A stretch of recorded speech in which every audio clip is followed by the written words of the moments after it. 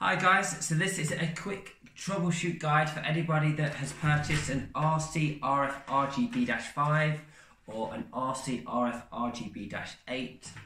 So both of those are our multi-channel receivers and they work with either a remote control or a wall controller or a multi-zone controller or a Wi-Fi kit, and they can all be paired back to one receiver. All of the controllers and remotes and wall controllers all work in the same way, so they all have the same kind of system, the same kind of programs, but in a different kind of either a wall controller or a remote. So first of all, if you have your power supply going to the receiver to the LED strip, you must make sure that the black cable is in one of the pluses. So you'll have plus minus for R, so R plus minus, G plus minus, B plus minus, and W plus minus. Well, out of your LED strip, if you have RGBW or RGB, black is always the plus. So black will go into any one of those pluses. We always say let's just put it into the R plus. So black will go into R plus, and then all of the colours will go into the minuses. So black to R plus, and then you'll put the red to R minus, green to G minus, blue to B minus, and if you have the RGBW, you put the white to W minus. When your power supply is connected up, then it should go into this setting of all channels on, which is a kind of like a white, a bluey white. At that point, you would know the power supply is working, the LED strip is working, and the receiver is working so far.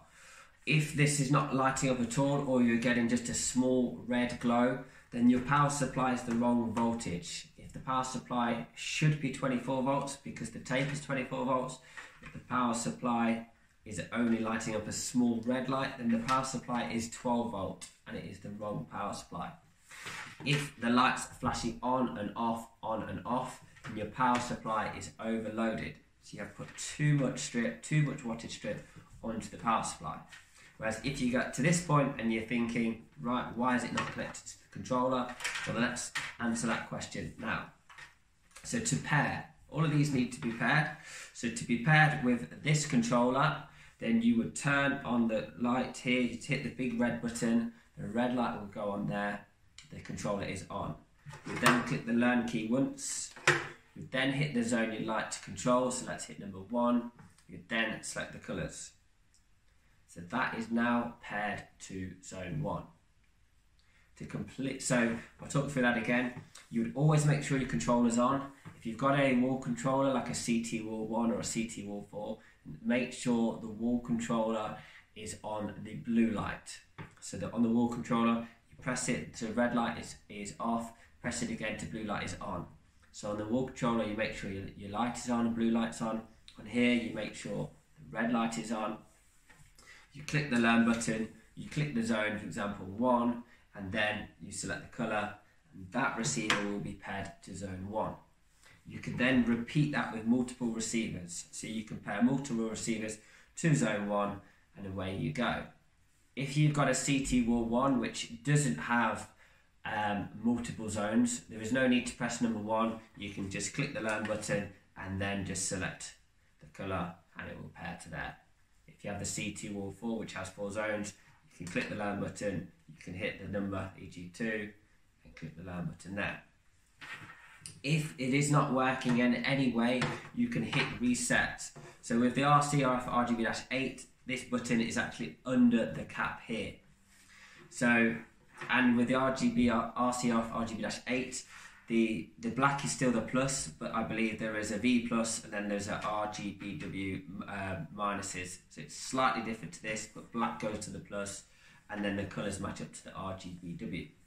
You can hold this learn button down for around 10 seconds and you will see this flash and go back to the original white state. There you go, the bluey white state means it is completely reset. That is reset, so no longer paired to zone 1. I've clicked number 1 now and it's not paired. So I'll repair this to zone 1 and show you what also can happen. So you'll click the learn button, you make sure the remote is on, you will click the learn button once, you click button 1 and you will pair that to zone 1. So here we go, that is all controlled.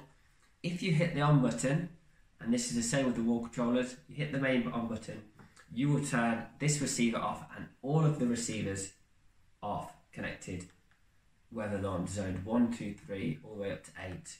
Hit the main button on, main button off, will turn all of those zones on and all of those zones off. What may happen is you want to turn off just zone 1, or you may accidentally have turned off zone 1.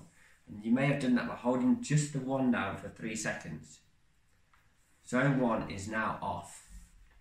So if you turn the big red button on and off,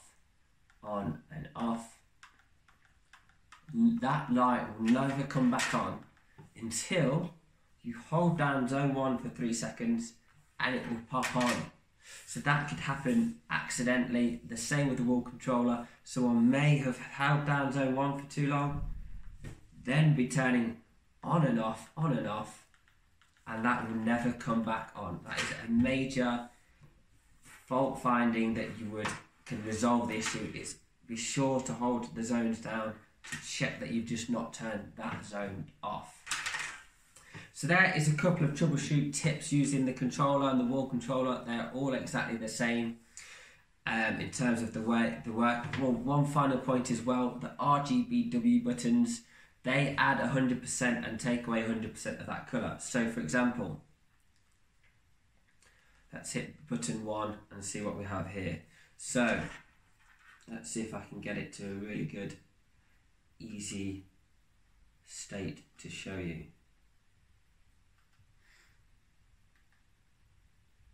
Right, so red.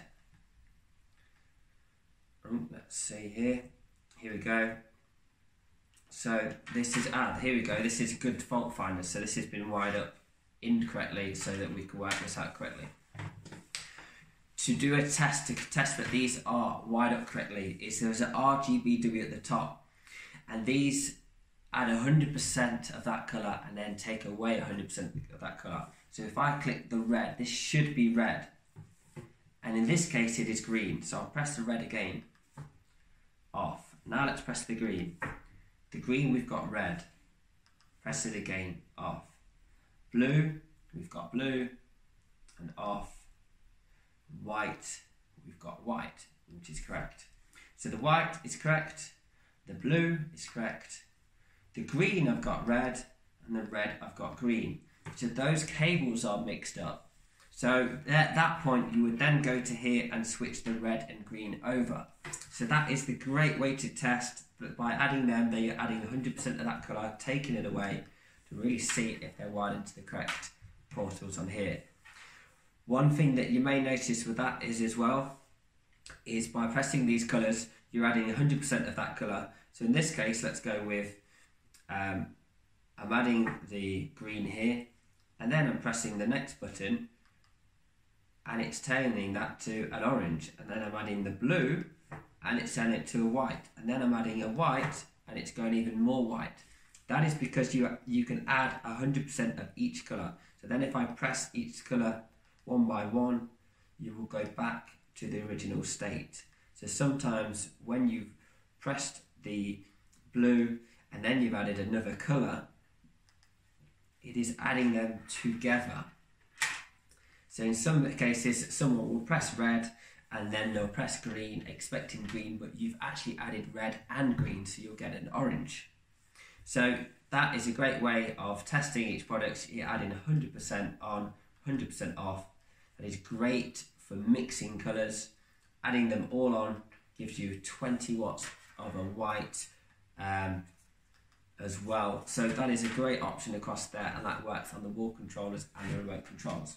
So thank you for watching. Comment away, any comments we can answer, and answer any questions.